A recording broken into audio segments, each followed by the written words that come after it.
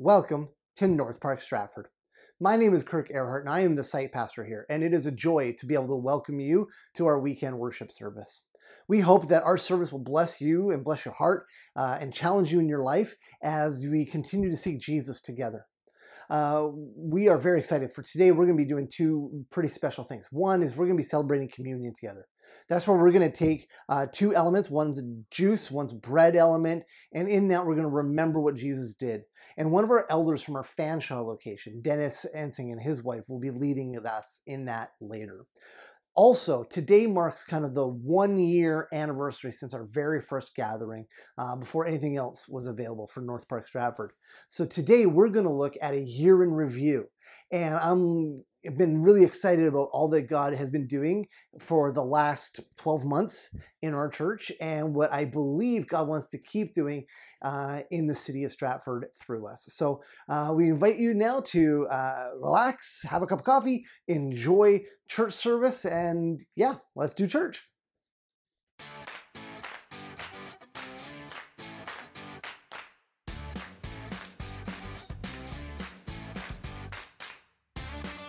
Hey friends, welcome back to Kids Church at North Park. I am so glad that you are here. Today is our final week where we are focusing in on faith. Do you remember what faith means? We talked about it quite a few weeks ago. Faith is trusting in what you can't see because of what you can see. So let's start today by hearing our memory verse from this month. We had a competition, parents versus kids. Who won in your house? Well, I got some special videos. I have 4 kids that are helping me out this week. See if you recognize them and say the verse along with them. Ephesians 2:8. God's grace has saved you because of your faith in Christ. Your salvation doesn't come from anything you do. It's God's gift. Ephesians 2 verse 8. God's grace has saved you because of your faith in Christ. Your salvation doesn't come from anything you do. It is God's gift.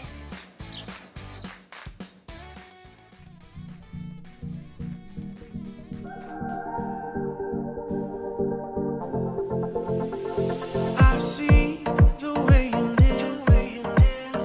I see the way you love. I want to live like you. Oh, I want to love the way you do. I don't wanna wait forever.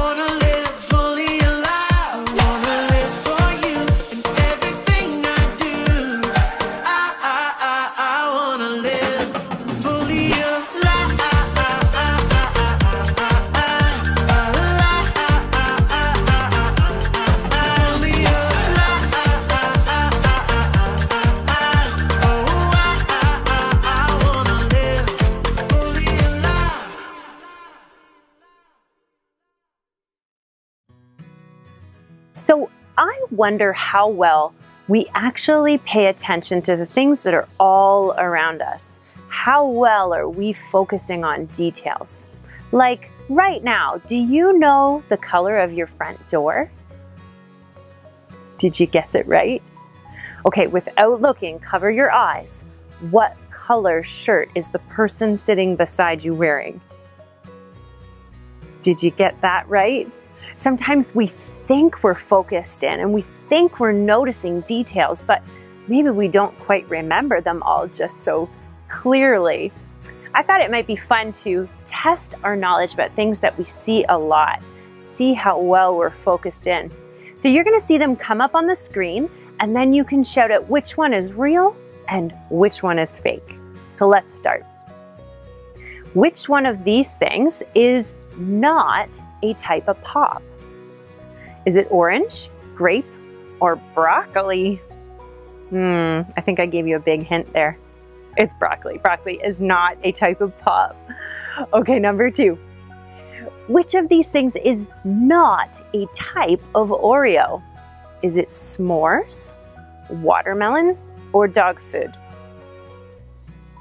I don't know about you guys. I don't want to try the dog food flavored Oreos. No, thank you. You're right. Dog food is not correct. Which of these is not a type of Pop-Tart? Frosted cherry, brown sugar, or dirty sock? See, I did it again. I kind of gave you the answer, didn't I? With my face. It's dirty sock. Dirty sock is not, definitely not correct. All right. Which of these is not a type of chips? Is it barbecue, dill pickle, or brownie sundae? I don't know about you guys, brownie sundae sounds delicious, but maybe not as a type of pop. Okay, last one.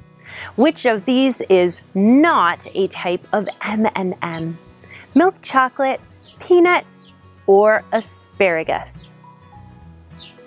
You know, I love asparagus, like the sundaes, but I don't know about an M&M that's flavored like asparagus.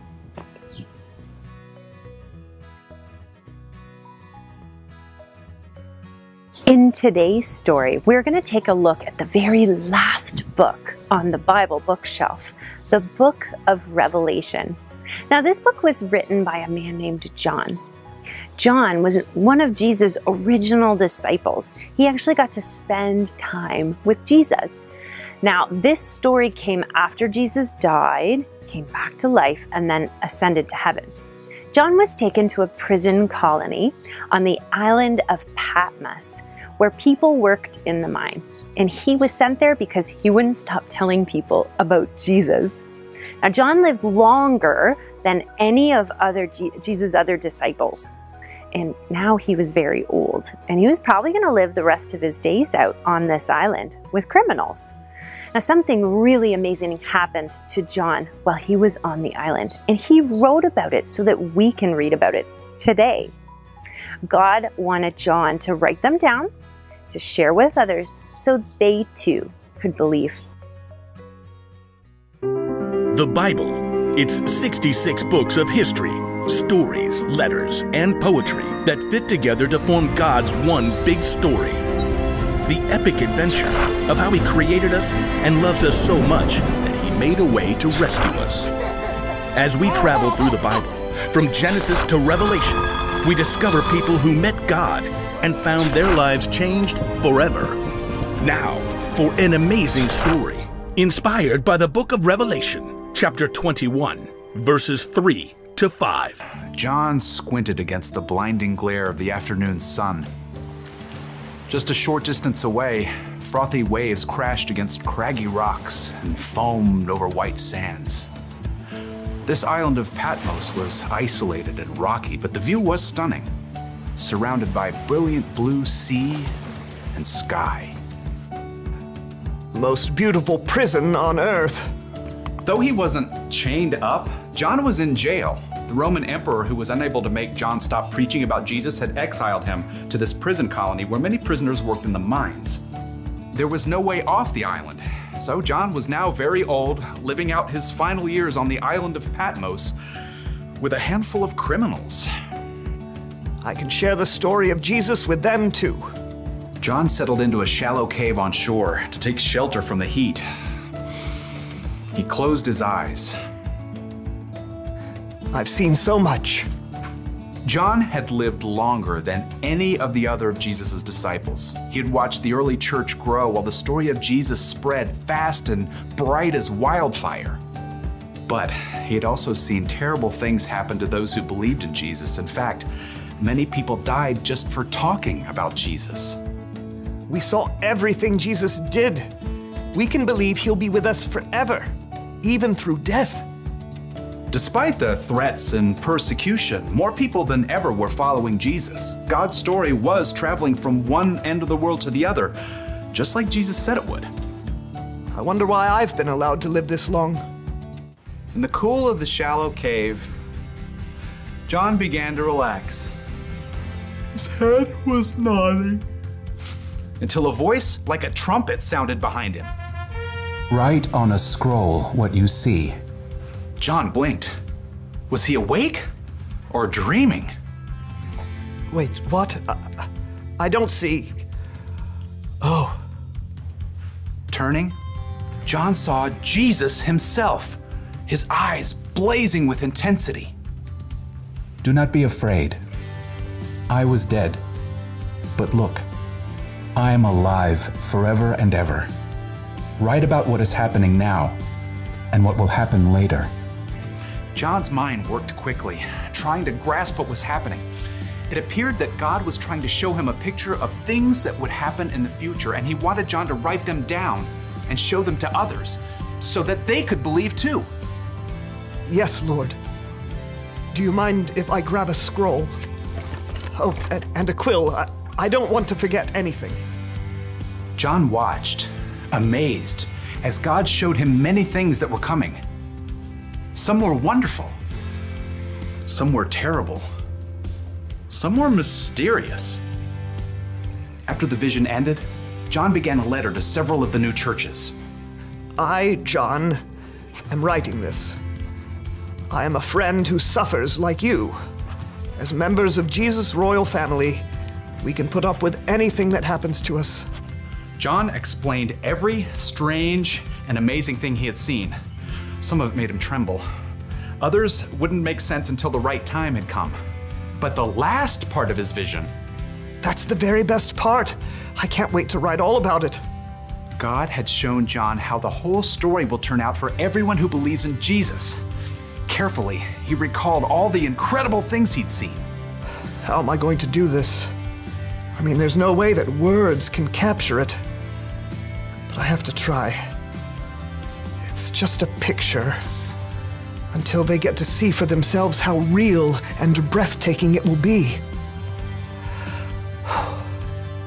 I saw a new heaven and a new earth. John remembered the words that Jesus had spoken while he was on earth, right before his death and return to life. There are many rooms in my Father's house. I am going there to prepare a place for you. If I go and do that, I will come back, and I will take you to be with me. Then you will also be where I am. That's what I saw. It's the special place Jesus is making for each one of us. A place where we will never be apart from God. John recalled the next scene from his vision. He saw a great white throne. I heard a loud voice from the throne. It said, "Now God makes his home with people. He will wipe away every tear from their eyes. There will be no more death or sadness. There will be no more crying or pain." John paused as he stared in wonder at what he had just written down. All of these terrible things we've seen. People sick and hurt, being mocked and put in jail. All of it will be made right. Something else stood out to John. Light. There was so much light. The city does not need the sun or moon to shine on it. God's glory is its light, and the Lamb, Jesus, is its lamp. Its gates will never be shut because there will be no night there. The place John had seen wasn't just filled with light. It was beautiful too. Then the angel showed me the river of the water of life. It was as clear as crystal. It flowed from the throne of God and of the Lamb. It flowed down the middle of the city's main street. On each side of the river stood the tree of life. Its fruit was ripe every month. The leaves of the tree bring healing to the nations. Once again, John lifted his pen from the page. It just seemed impossible to share the real glory of what he had seen with tiny black marks on a scroll. He tried again. God's servants will serve him. They will see his face. John felt himself grinning. He could say one thing for sure, no one would be bored.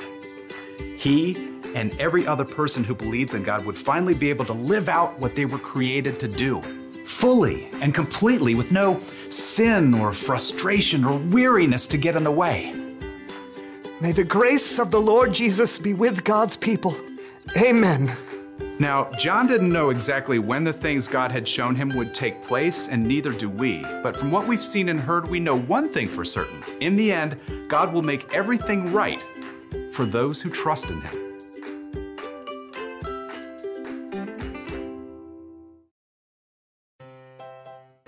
So John didn't know when the things that God showed him would take place. And the truth is, neither do we. But because of what we have seen and what we have heard, we can be sure of this, that in the end, God will make all things right for those who put their faith in him. Now, it can be hard for us to understand John's vision. It's a bit confusing. And some of the things that even happen in our life too. But we can be sure that God has a plan. And in the end, his story is good. It's so good. So the bottom line today is that following Jesus will turn out better than you can imagine.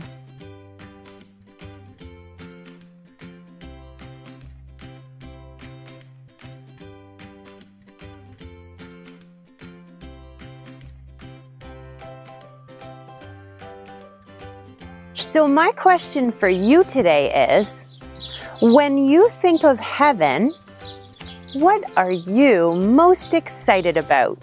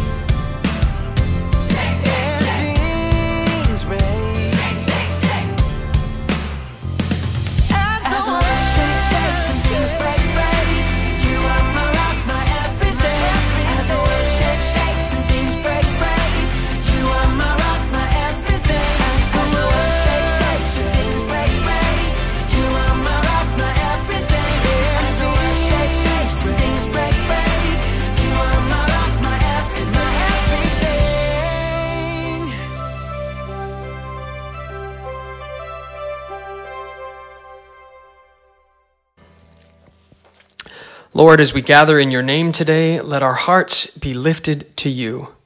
Let us behold the great things you have done and respond with lives of worship and service offered to you. And as the psalmist prayed in Psalm 25, Lord, we also pray, show us the right path, Lord. Point out the way for us to follow. Lead us by your truth and teach us, for you are the God who saves. We put our hope in you today. In the name of the Father, and of the Son, and of the Spirit, we pray. Amen. Well, let us worship God together.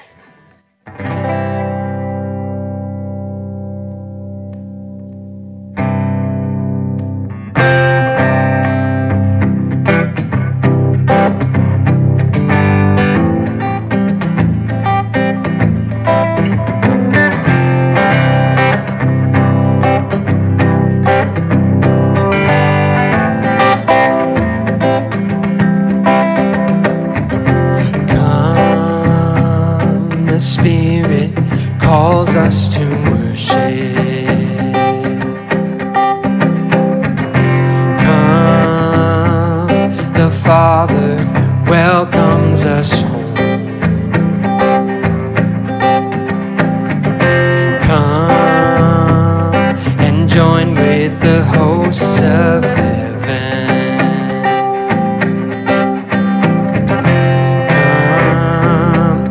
Respond to the works of the Son.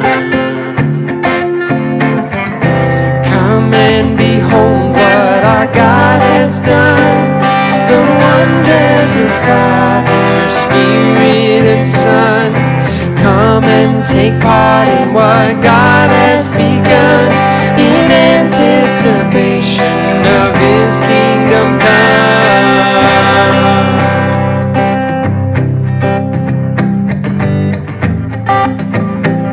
Find your seat. Come, now find your seat at the table.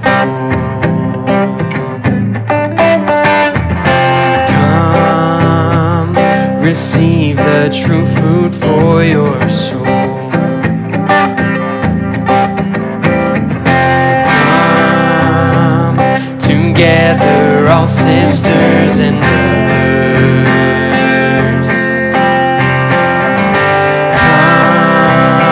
By His brokenness be made whole. Come and behold. Come and behold what our God has done, the wonders of Father, Spirit, and Son. Come and take part in what God has begun, in anticipation of His. Come and behold.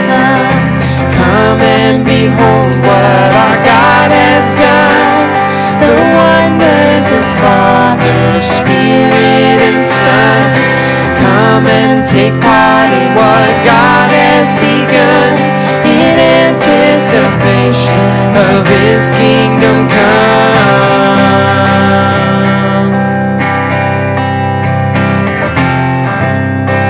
We sing hallelujah.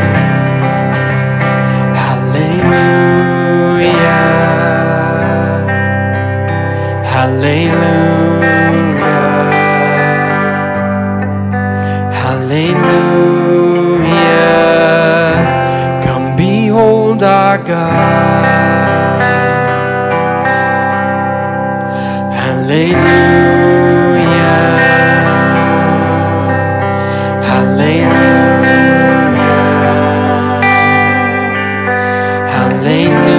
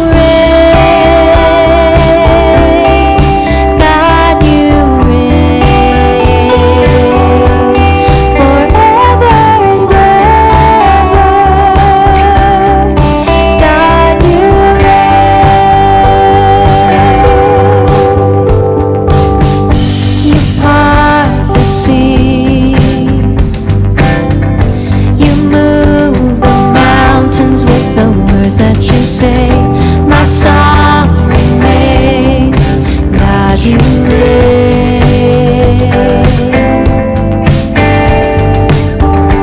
You hold my life, you know my heart, and you call me by name. I live to say, God, you reign. God, you reign. God, you reign. Forever and ever. God, you reign. God, you reign. God, you reign. Forever and ever. God, you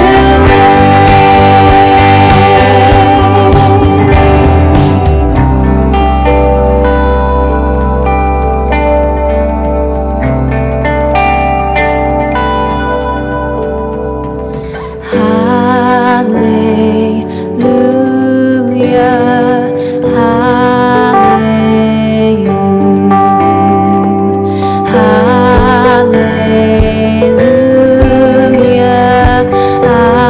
hallelujah,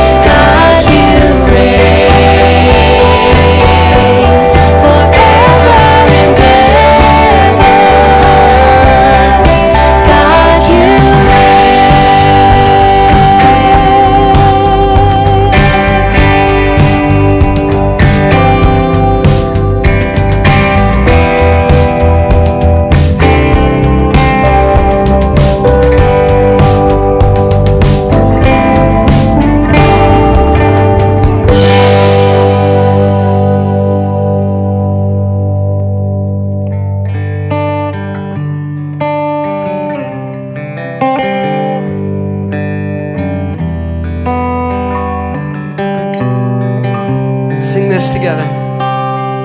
Create in me a clean heart, oh God, and renew a right spirit within me. Create in me a clean heart, oh God, and renew a right spirit within me. Cast me not away from your presence, O Lord, and take not thy Holy Spirit from me. Restore unto me the joy of our salvation, and renew a right spirit within me.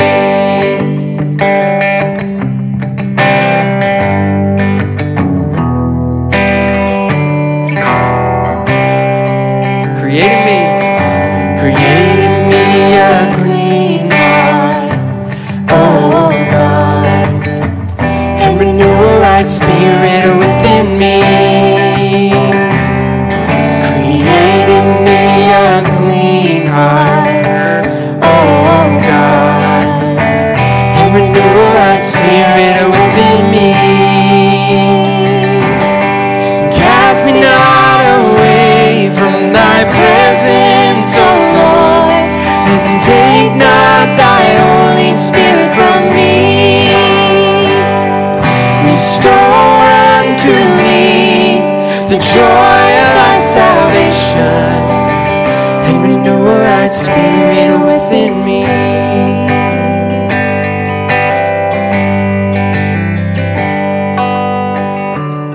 As we continue, would you read and pray along with us these words from Psalm 51? Have mercy on me, O God, because of your unfailing love. Because of your great compassion, blot out the stain of my sins. Wash me clean from my guilt. Purify me from my sin. For I recognize my rebellion against you, and you alone have I sinned. I have done what is evil in your sight. Purify me from my sins, and I will be clean. Wash me, and I will be whiter than snow. Create in me a clean heart, O God. Renew a loyal spirit within me. Do not banish me from your presence, and don't take your Holy Spirit from me. Restore to me the joy of your salvation, and make me willing to obey you. Then I will teach your ways to rebels, and they will return to you. Unseal my lips, O Lord, that my mouth may praise you. The sacrifice you desire is a broken spirit. You will not reject a broken and repentant heart, O God.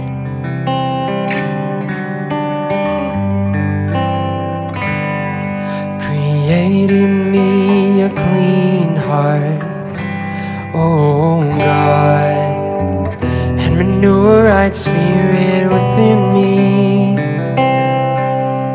Create in me a clean heart, O God, and renew a right spirit within me. God of my salvation, God of my salvation, open my mouth and my lips will declare your praise.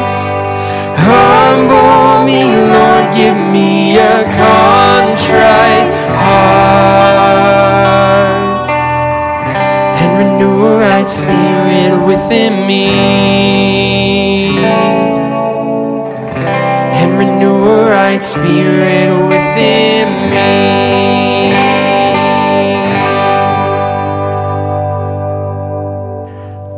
For our prayer time at the service, I want to use the acrostic ACTS, A-C-T-S. Some of you may be familiar with this.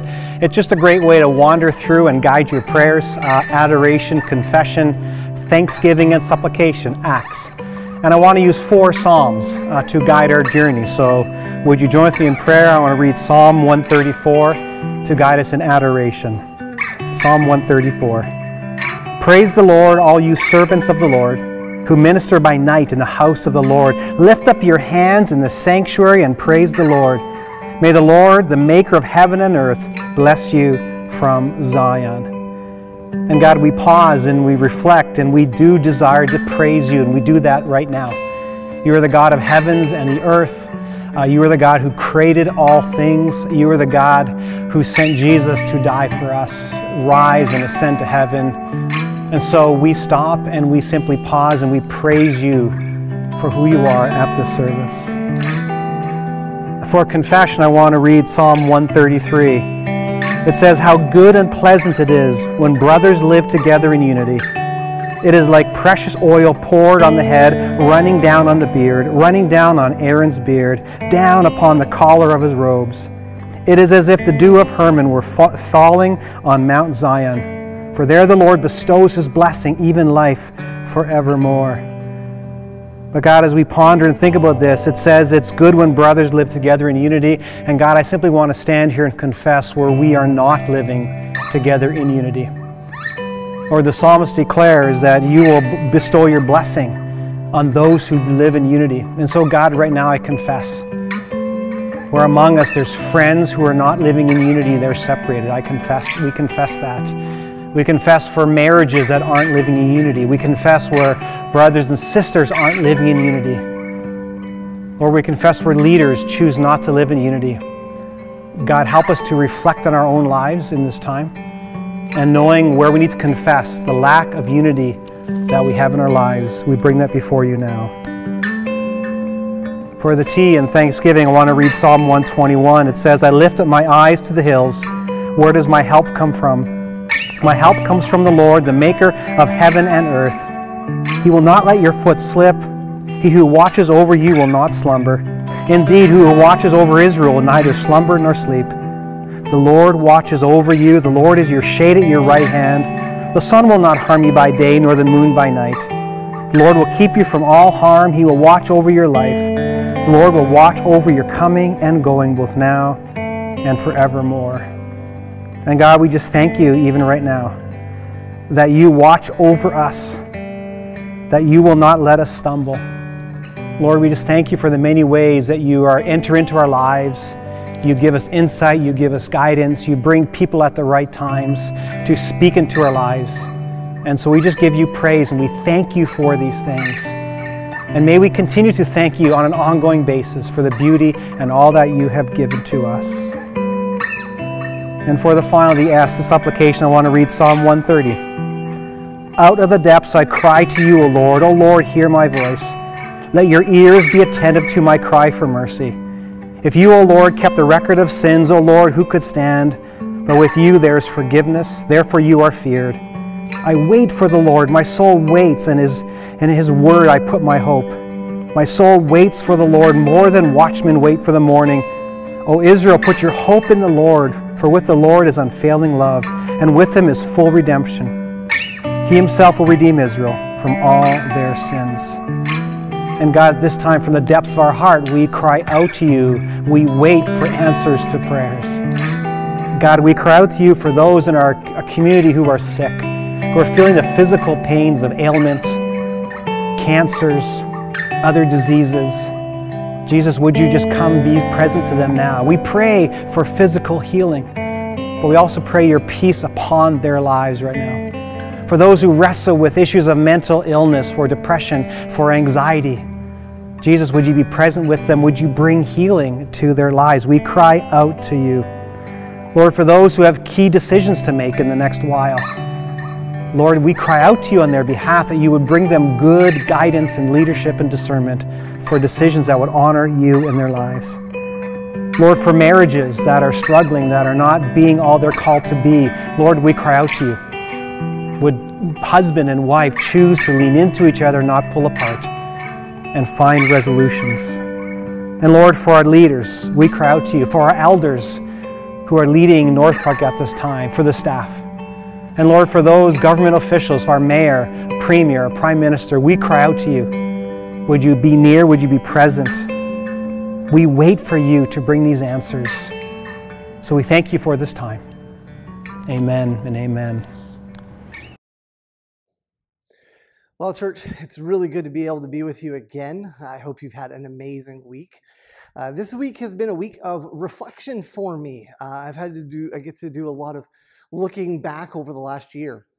So it was this weekend, 1 year ago today, that we met as North Park Stratford for the very first time.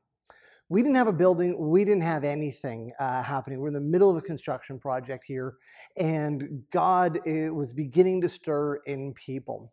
And so what I wanted to do with you today is actually take a look over this past year, over some of the stuff that we did and experienced, and see what you can remember. And we will enjoy our time that way with an encouragement as well. So I just want to say happy anniversary, North Park. Would you let me pray for us today? Heavenly Father, as we come before you as a people scattered into our different homes today, we say thank you. We say thank you for that in this last year. We can see your hand moving amongst us. We can see your blessing upon us. We can see, God, that you wanted to do something beautiful and unique here. And so as we even look forward to the future, we just want to be reminiscent and say, praise you, God, for the work that you've been doing. And so would you lift our hearts to you even as we would reminisce over the things that we have been doing together as North Park Stratford. So we pray your Holy Spirit to be with us in this time in the name of Christ. And all God's people everywhere said, amen and amen. Well, church, like I said, it's been a fantastic year. And this story of North Park Stratford starts before the anniversary of this weekend, before a year ago today. It started in two places that came together to become one. It started when a group of people here in Stratford that attended a church called Cornerstone Bible Fellowship wanted to gather together. They were worshiping God, but they were seeing that their numbers were dwindling. They were seeing that they had lost their ability of impacting the neighborhood, and the young families had left. So you have that group. And then on the other side, you have a church in London, large and thriving, a little over 1,500 people, who had a dream and a vision from God to be a church that's willing to plant churches, in particular in older spaces like we are. And so the church in London, after an amazing thing where they had this building opportunity in the city of London, they were in the middle of a massive campaign for their own building, and an opportunity came up to purchase the Huron site. And it would have cost them another $300,000, and they said, we couldn't do it. But then the elders prayed about it, and they said, this is an opportunity God is giving us. So they went back to the congregation, and immediately they were able to raise half of the money, $150,000, as well as very soon after that, they were able to raise the rest. And they bought the first site on Huron Street in London. And it functioned as a ministry center for a little while, and then it became a church that Shane Sams, who was the pastor of adult discipleship at the time, he ended up being the pastor of the site. And as God worked in them, the church got really excited. They saw the life that it brought them as a church in Fanshawe to be able to do this work of church planting. So they kind of made a resolution to say that if an opportunity came that they felt like the Holy Spirit was leading in them, and it was within a 1-hour drive of London and was financially feasible for them to do that, they would look at doing this process again. Well, you have that group then meets the Stratford group, this group of people that in leadership said, we need somebody to come and take us over. We can't sustain what we're doing. And so they began that conversation. And North Park heard the voice of the Holy Spirit, and they said yes. And so Cornerstone turned over the building, North Park paid off the mortgage, and we did a renovation, and we planned to open for services September of 2019, which is what we did. This has been an amazing story, an amazing journey, and I think it would be fun to look back at it. Some of you who were a part of Cornerstone will remember it back when it used to look more like this. This here is a picture of the sanctuary from the top of the stairs that go up towards what we call the coffee bar now. That's the coffee bar area right here. They were using it for storage for chairs, and there were some cabinets, and that was about it. And then the soundboard was down in the corner. And you can see here we had pews. Now, the pews on this side of the room were far larger than the pews on this side. They were much shorter. It wasn't a center aisle with this kind of purple-red carpet here and up on the stage. Giant old podium. This was originally a Lutheran church, actually. So right here, they used to have a lectern area where when it was a Lutheran church, the pastor would come up and preach from up there.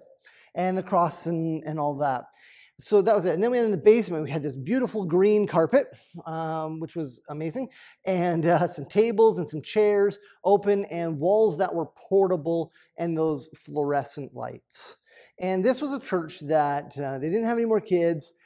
They were using it as they did, and it worked for them. It worked for them, but it wasn't a church that was growing and thriving. Well, not everybody will be able to maybe recognize it even now, but this is a picture from today of our sanctuary where I am right now. Normally we have all of our black chairs out, but you can see we've repainted, recarpeted, built the stairs. We kept the cross as a way to honor and remember those that were part of Cornerstone, put new lighting behind it, and put this beautiful brown feature wall that matches the roof. The screen, and for some of you who haven't been here for a while, this screen has actually been moved and raised from last time we were together in person to make it easier for the day that we eventually get to come back. We painted everything. We built this coffee area, which was a complete change from what it used to be, with new flooring and paint and coffee area, and the bar, which is in a different photo. And then we have our downstairs area where we built a couple of classrooms, new paint, carpet, all that sort of stuff, did a washroom renovation. We just put a lot of love into this building to make it something that would be a wonderful place for families to come and experience the love and the grace of Jesus Christ in our family. And so that's kind of some of the shifting that we've had. These here are some pictures from our very first gathering. This was 1 year ago this weekend, where a group of people who really wanted to explore what it would be like to become part of North Park Stratford would gather together. We worshiped. We talked a little bit about vision, about where we were going. At this stage here, the washroom didn't even work properly. We didn't have a sink. They took the sink out 2 days before and didn't tell me. But we were still able to use the building. And this was my daughter's here in the first picture. This was her first time ever to Ontario. Her and Abby came out just for this weekend to meet everybody. It was just an amazing time. And there was about 60 of us that gathered together, 62 that gathered together to begin exploring what does this look like, to pray together. Well, it wasn't long after that we began adding our staff, right?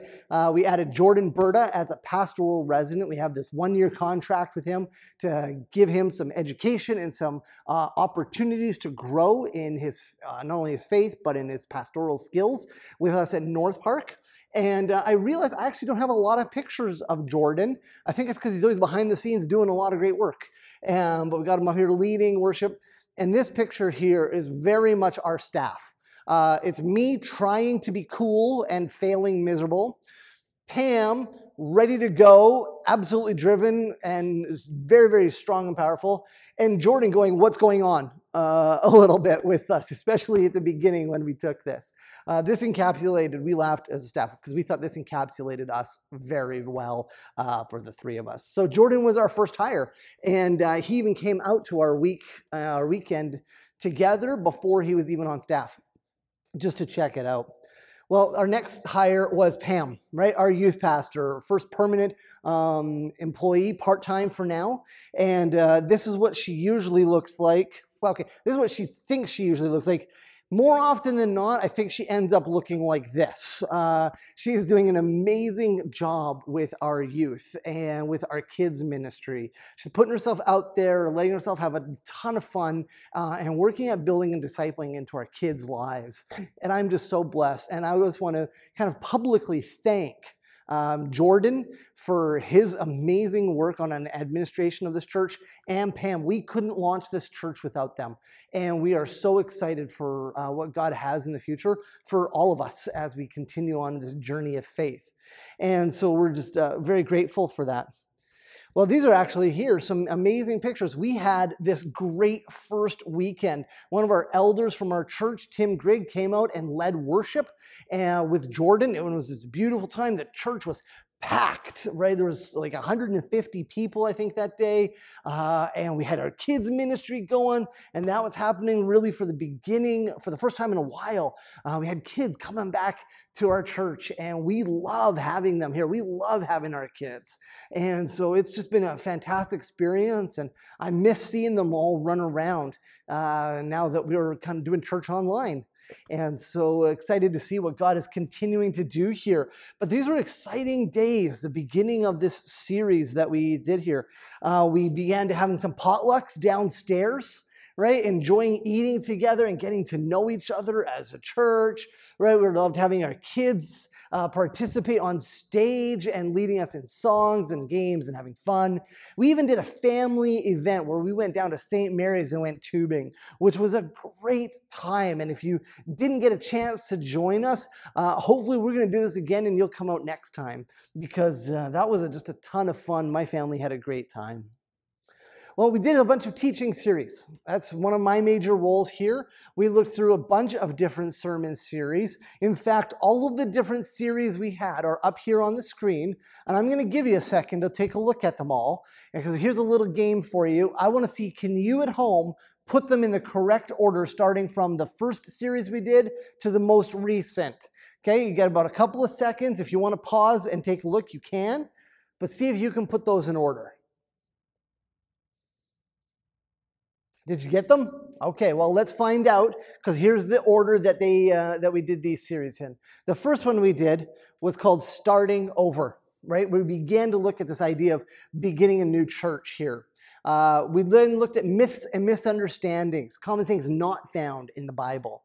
After that, it became Christmas time. It was Advent.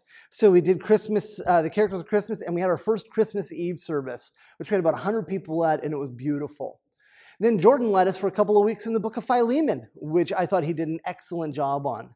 In January of 2020, we started a series called Anchored in the book of Hebrews, and we followed along the track set out by Fanshawe on that one.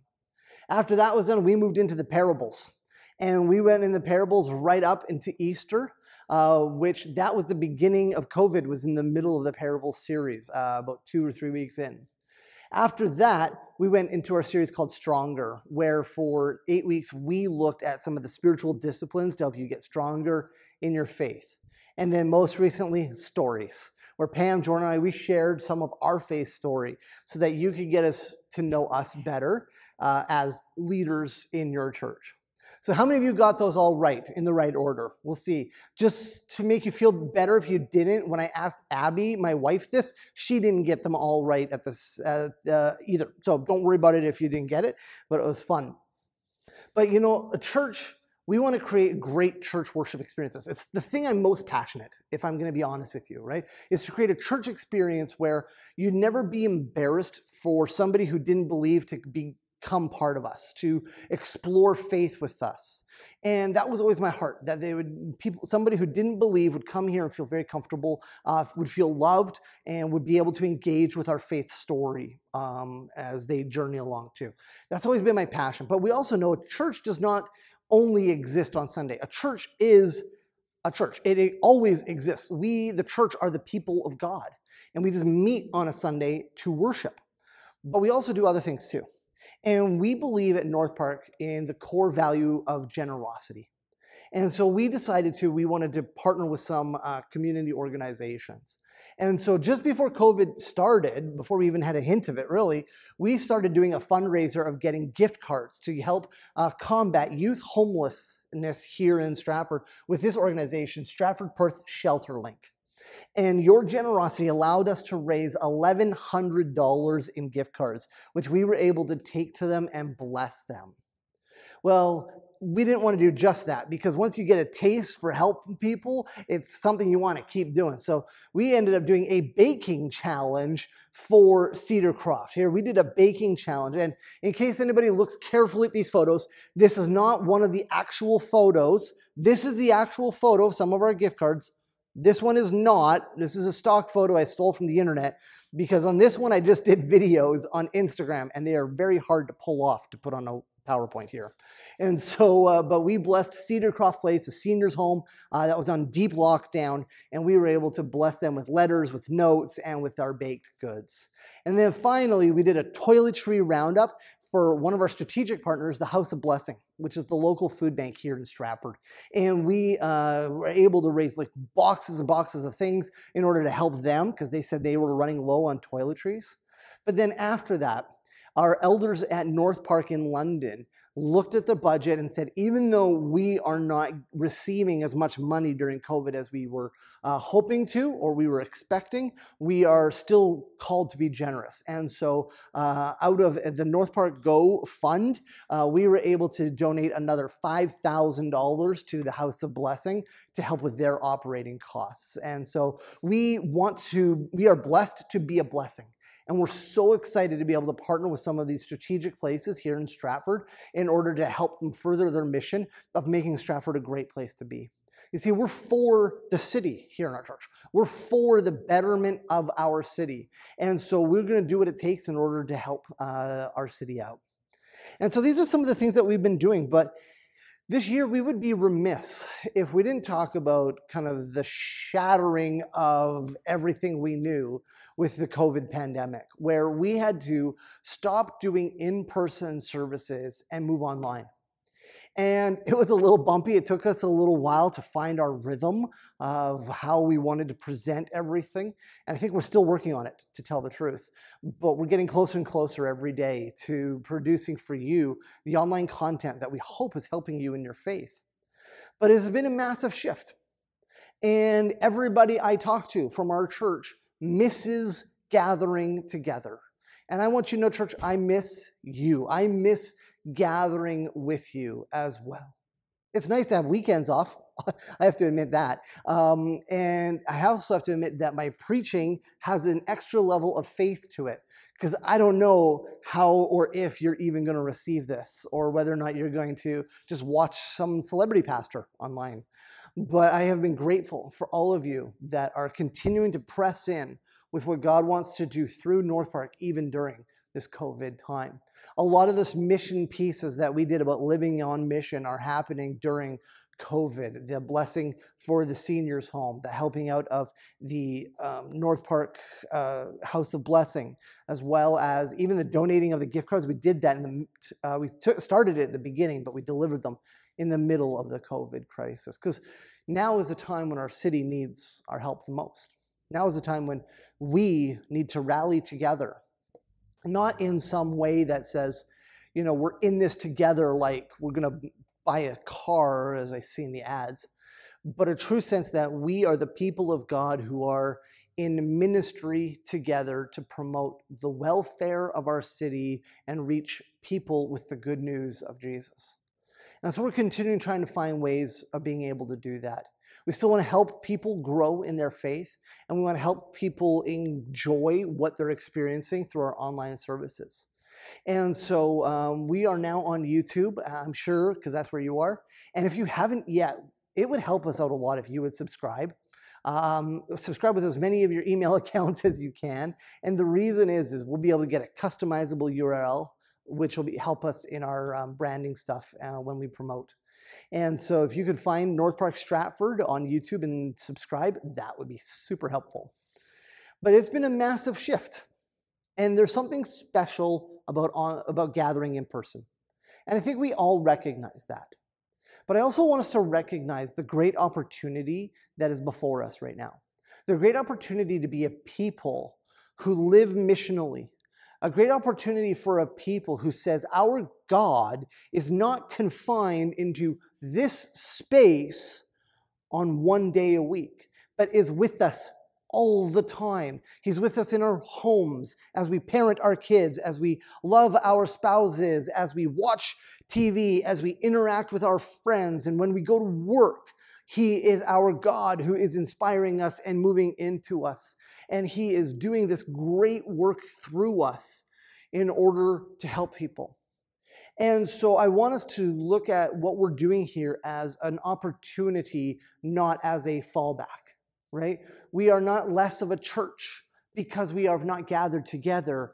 We are a people on fire for Jesus, who saved us because of His great sacrifice. And it is that fire that is going to propel us into action in order to reveal the love of God to our neighbors and to our families and to our friends, to our coworkers. And so I'm hoping and trusting the Holy Spirit is working in you, helping you live out the Christian faith in a completely different way. And we're excited to hear stories about that, stories of people who are now taking more responsibility for the spiritual education of their children, people that are taking more responsibility for their own spiritual well-being. Instead of depending on the church to feed them on one day a week, now they're starting to take more responsibility in getting into the scriptures and praying and reading and asking questions on their own. And it's been beautiful to watch. You know, as I look upon this year, we had 6 months where we gathered together. September through about the first 2 weeks of March. And now we've had about 6 months almost online.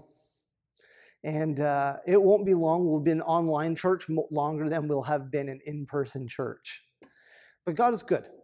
One day, when it is safe, we will gather again.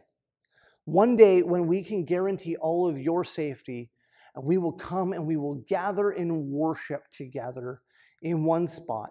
And my hope is then that time we're going to be surprised, because God will have been working in some people's lives, and some people we didn't know were going to come and join our new church family. Even as others who began this journey with us have found, you know what, it's time for me to make a change. And I understand that. And I bless that. And that's totally fine. But there's something here that I think is so important for us to recognize. And that is this. No matter what we're going through as a church, no matter what this past year had been, there's a fundamental truth that we have to cling to. And that's this. God is in control. God is in control. He is in control. We don't have to worry. We don't have to be afraid. We don't have to fear for what's going on in the world because we have a God who is in control, who knows what's going on, and in fact is doing something pretty amazing. Let's look at this scripture here from the book of Isaiah. Now, this is an oracle actually written originally to King Cyrus of Persia, but I think there's some amazing principles in here for you and I in our faith walk as well. The Lord says in this oracle, I am the Lord, the end of verse 6 in chapter 45. I am the Lord, and there is no other. I form light and create darkness. I make well-being, and I create calamity. I am the Lord who does these things.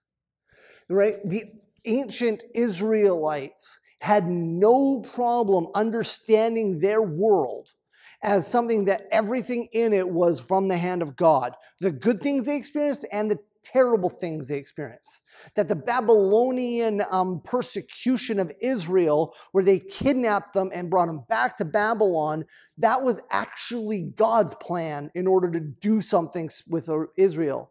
They were okay with it. They had a very high view of God's sovereignty. Today, we arrogantly think that God has to answer to our view of what is right and wrong.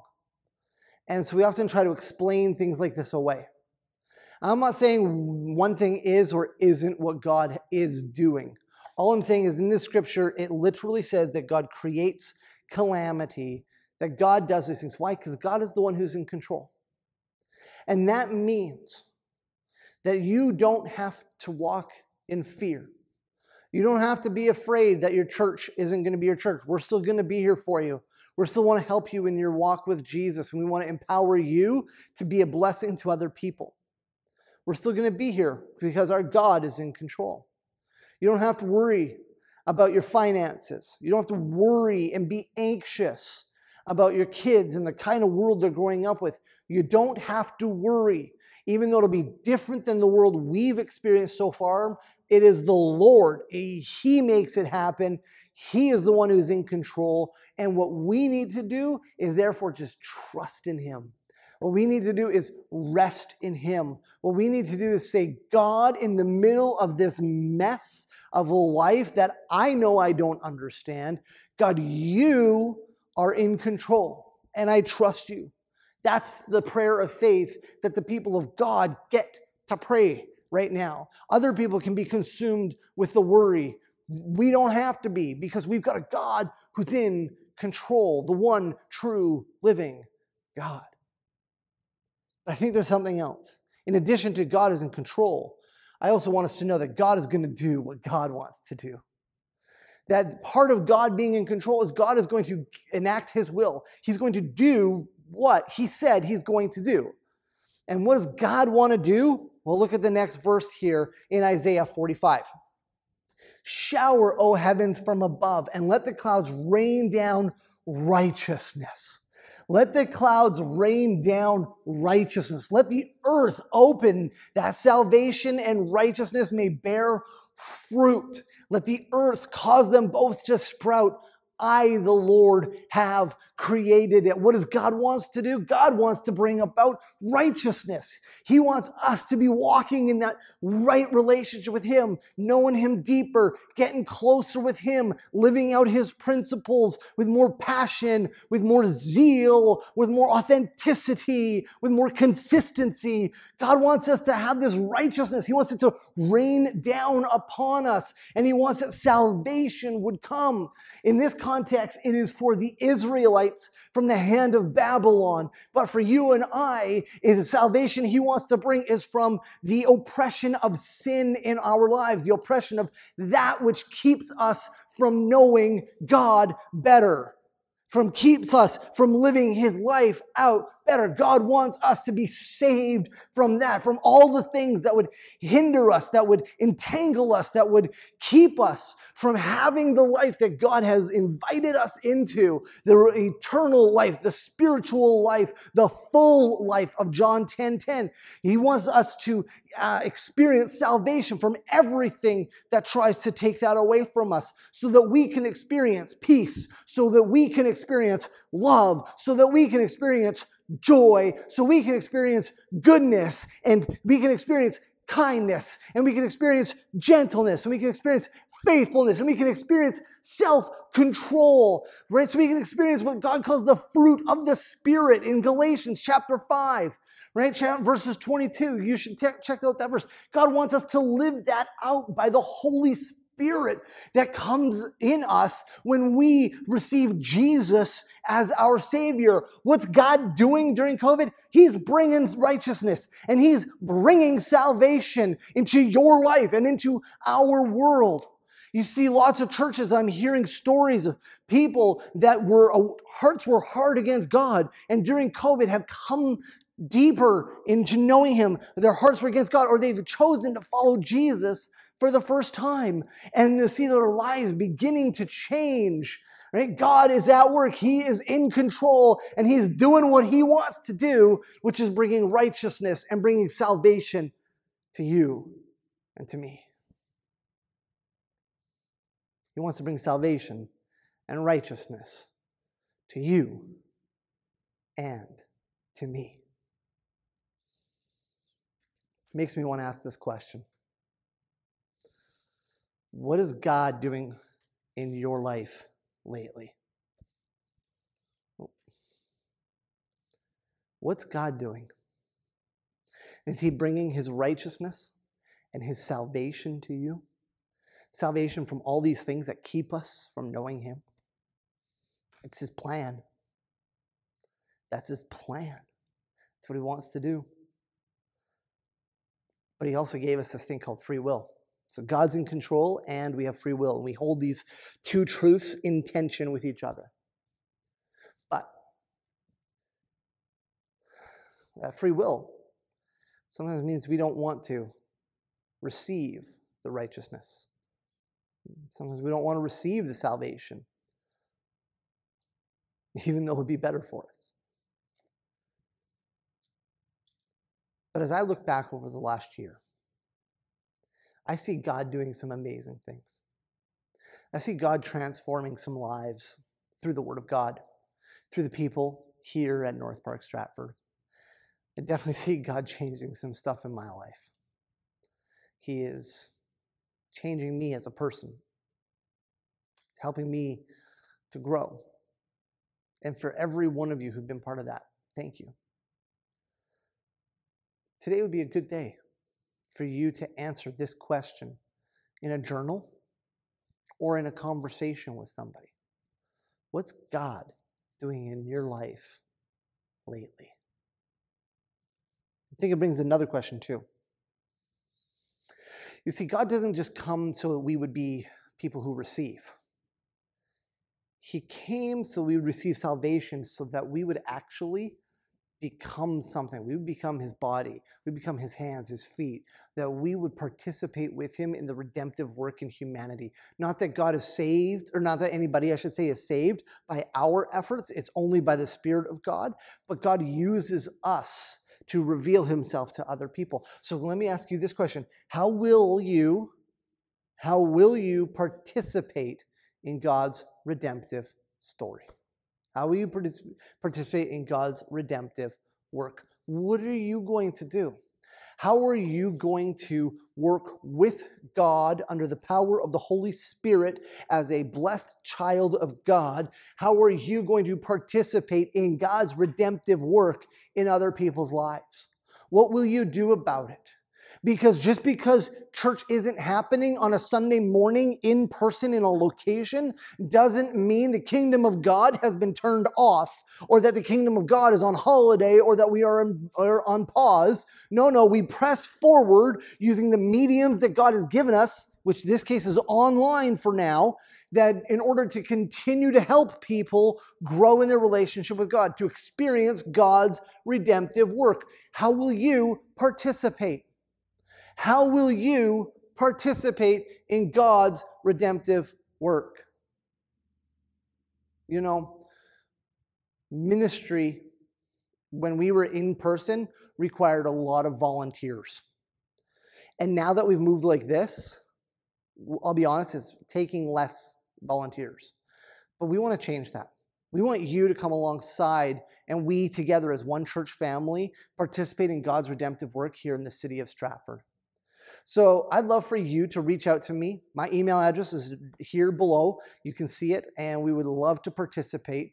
kirk.ehrhart@northpark.ca. If you want to work with us on an organizational level about how we can participate in God's redemptive work, I invite you to send me an email. Because what I'd like to do is I'd like to gather a few people and socially distance, meet in person, and begin praying over our city and brainstorming of how are we going to make a positive reach with the good news of Jesus. We want you to be part of that. Pam is doing amazing work with our teens and with our kids. She could use some people to come alongside of her, to volunteer, maybe even teach an online lesson. And to participate in the discipleship of our young people and in reaching new young people with the good news of Jesus. So I invite you to reach out to her. Same type of email. It's pam.weidman@northpark.ca. And so we want you to reach out to us and participate with us so that we can follow what God calls us to, which is to participate in God's redemptive work. Well, I want to take a couple of minutes as we close up here, and I'm hoping that this has been an encouraging time for you to talk about the future a little bit. Our next teaching series is this one here. It's called Selfless. There's a lot of statements in the Bible that are about the one another's, that we are called to bless one another and serve one another and care for one another. And there's actually like 50-something of them, 59 of them, I think. We're going to look at some of them through the month of August. And I'm very excited because you see, Jesus, when he came, he said that himself, the Son of Man, did not come to be served, but to serve and give his life as a ransom for many, right? In Mark chapter 12. And so therefore, we want to be like that too.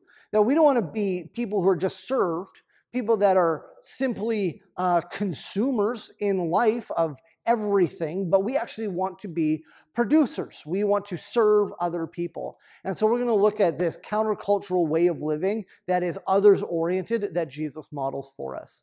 So we invite you to come and check that out. That's going to be, I think, an enjoyable series. Next thing we're going to look at is we're going to do something kind of hopefully good. I'm excited about this one.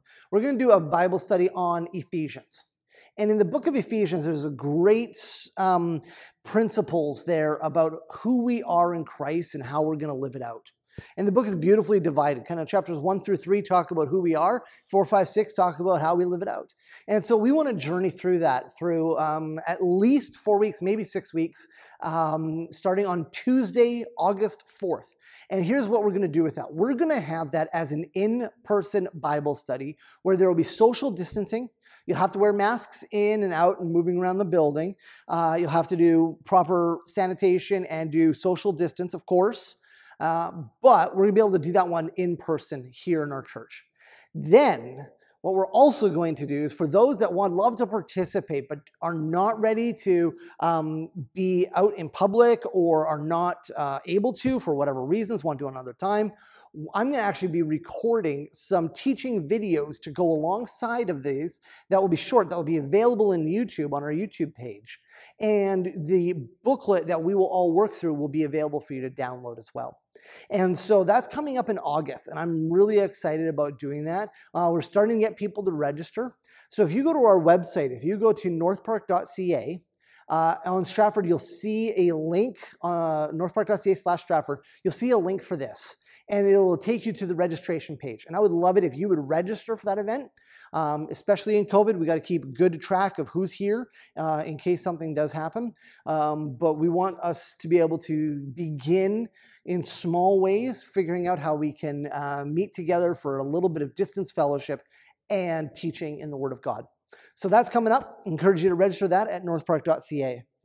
And then in September, we're going to start in September with a series called Church History 101. And we're going to look through like 5 major moments in the church history time frame over the last couple thousand years. It's going to be super brief, and there are going to be lessons we can learn from it. You know, a lot of Christians today, we're pretty ignorant of our own church history. We don't know that much about it. And so we're going to do a little bit of a study on that. And so I'm excited for this series. I think there's going to be a lot of great things to learn from it. It will not be a boring history lecture. This will be saying, here's some of the key events in history and some amazing principles for you and I to learn to live out here and now. So this is going to be real practical for your life. So I'm excited about this series. Church, this year has been an absolutely amazing year. It's been a year nobody could predict. When I was living in Calgary, before I took this job, there's no way I would predict that not only would I move across the country to Ontario, never wanted to move to Ontario, but hey, God moves. I would not have predicted that I'd be here in Ontario, and that after 6 months of planning a church, we'd have to move it to online. Could never predict that. I'm still learning in this, and I'm still hopefully going to get better at it. And I pray for your patience as we figure these things out. But mostly, I want you to know that even though we can't always predict the future, we don't know what's going to happen, just as I couldn't know what was going to happen coming here. We don't have to be afraid of it because our God is in control. And He invites us to recognize His work in our life and to participate with Him in His redemptive work that brings salvation and righteousness down from heaven to earth. Church, I want to thank you for being part of this family. My heart is encouraged. Even when I just see that there are a few people that have checked out our videos online, my heart is encouraged. Because I believe then that God is taking these words and is impacting them, using them to impact in your life. And so thank you. Thank you for your generosity, for your financial giving. And if you want more information on how to do that, if you haven't been or you'd like to increase, we would welcome your sacrifice to God that way. And you can go to northpark.ca/give, and you can find out how you can do that there. As always, thanks for everything. You are an amazing church. Know that even if we haven't been in a lot of contact, I'm thinking about you, I'm praying for you, and know that you are loved. Not only by me and by my family, but by our everlasting, eternal God, who is for you, who is not against you, who loves you so much He sent His Son to die on a cross for you. And through that, offers you salvation and righteousness if you would just receive Him. Please join us in singing as we prepare to go to the Lord's table.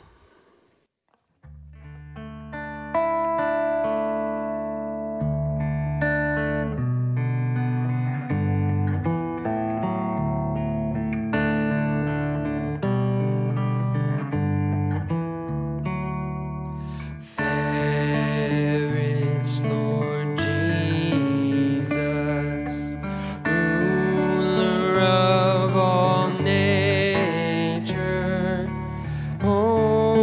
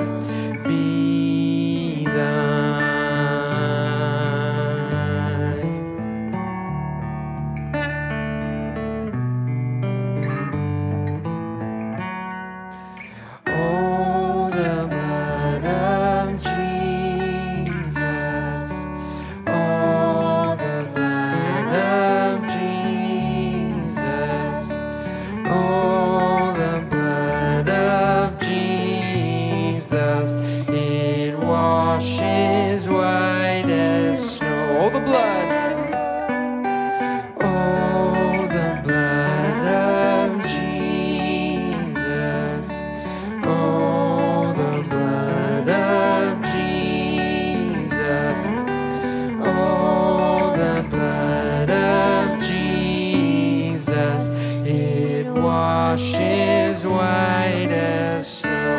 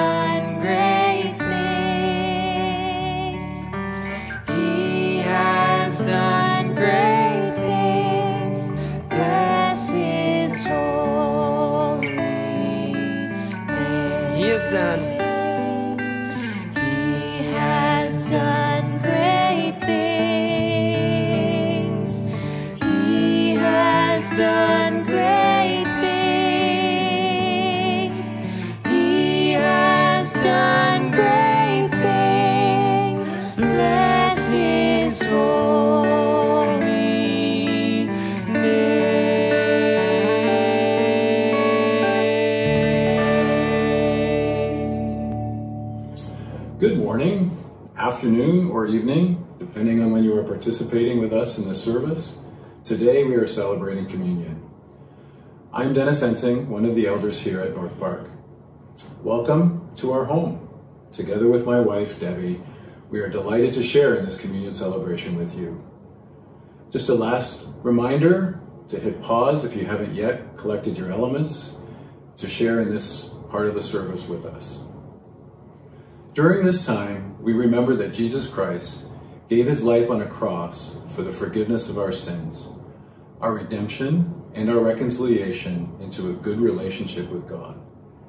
If you are a believer in Jesus Christ, we invite you to join with us today as we express our faith in him, no matter what your Christian tradition is. If you are not a believer in Jesus Christ, please know we are glad to have you with us today and invite you to continue listening. But please contact the church office if you do desire reconciliation with God. Finally, parents, it's up to you how your children should partake with you today. Before we take the communion elements, we wanted to share a few thoughts from the Word on peace. Through the last few months of COVID and all the isolation, one of the things that I've prayed most for our family and for our loved ones is that they would find the peace of Christ in the midst of the storm. And we also pray that for you as well. As you reflect now on Christ's suffering and his sacrifice and his great love for you, that you would be able to turn your hearts and find the peace that only he offers. In John 16, verse 33, Jesus says, "I have said these things to you, that you may have peace. In the world you have tribulation, but take heart, I have overcome the world." And in Philippians chapter 4, verses 6 and 7, Paul writes, "Do not be anxious about anything, but in everything by prayer and supplication, with thanksgiving, let your requests be made known to God. And the peace of God, which surpasses all understanding, will guard your hearts and your minds in Christ Jesus." The Apostle Paul lays out for us the institution of the Lord's Supper in 1 Corinthians 11, verses 23 to 26. "For I have received from the Lord what I also handed on to you, that the Lord Jesus, at the Last Supper, took a loaf of bread, and when he had given thanks, he broke it and said, 'This is my body that is for you.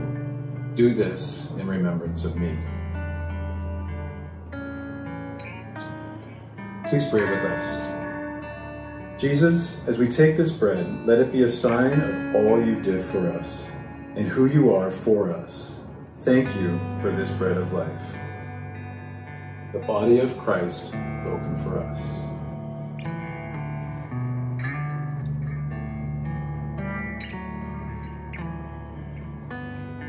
And in the same way, he took the cup, saying, "This cup is the new covenant sealed in my blood. Whenever you drink it, do this in memory of me." Please pray with us. Jesus, as we drink this cup, let it be a sign for us, for all that you have done for us and who you are for us. Thank you also that you bring us peace that passes all understanding. Please drink the juice at this time. This is the blood of Christ poured out for you.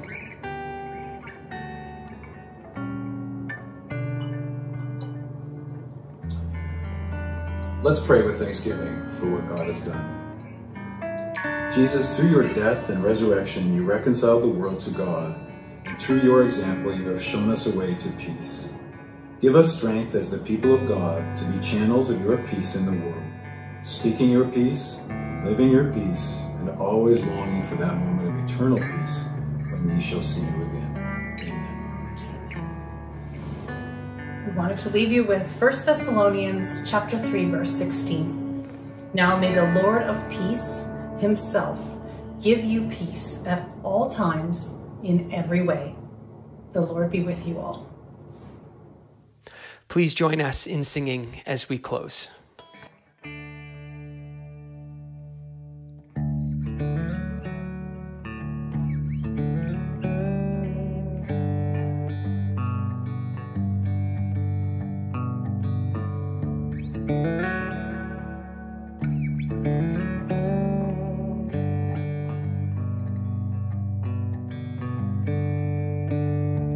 I could just sit and wait for all your goodness, home to feel your presence. And I could just stay right where I am, and home to feel you, home to feel something again.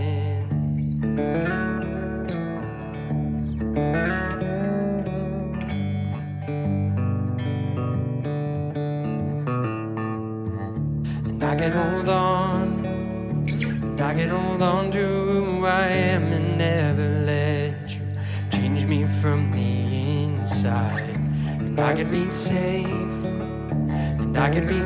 here in your arms and never leave home, never let these walls down. But you have called me higher, you have called me deeper, and I'll go where you will lead me, Lord. You have called me higher, you have called me deeper, and I'll go where you will lead me, Lord. Where you lead me, Lord.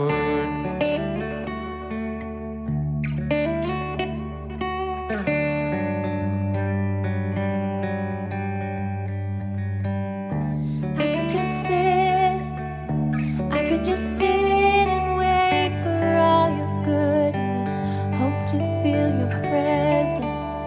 And I could just stay right where I am and hope to feel you, hope to feel something again. But you have called me higher, you have called me deeper, and I'll go where you will lead me, Lord.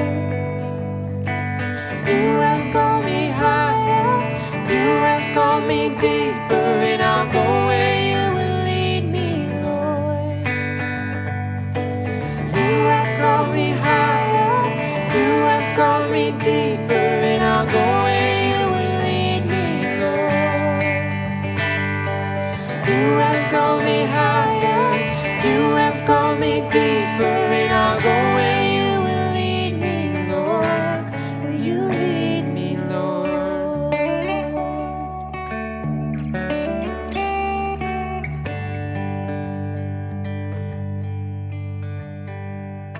And I will be yours, oh, I I will be yours for all my life.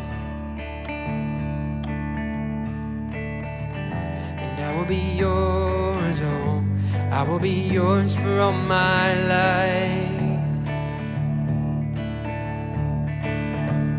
And I will be yours, oh, I will be yours for all my life. So let your mercy.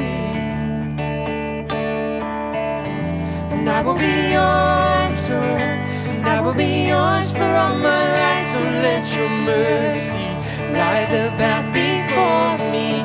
You have called me higher, you have called me deeper, and I'll go where you will lead me, Lord.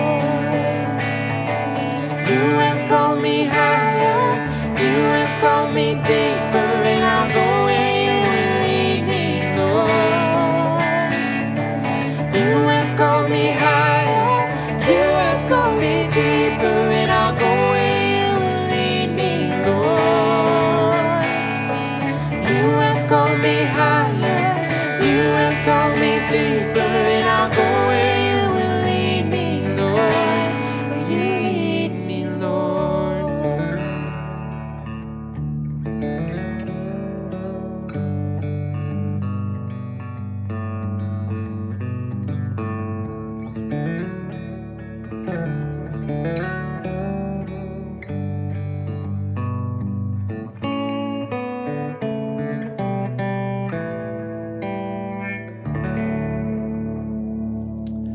Amen. Well, let's go into our week being open to the Lord, changing us from the inside. God's grace and peace go with you. Follow his leading as you go.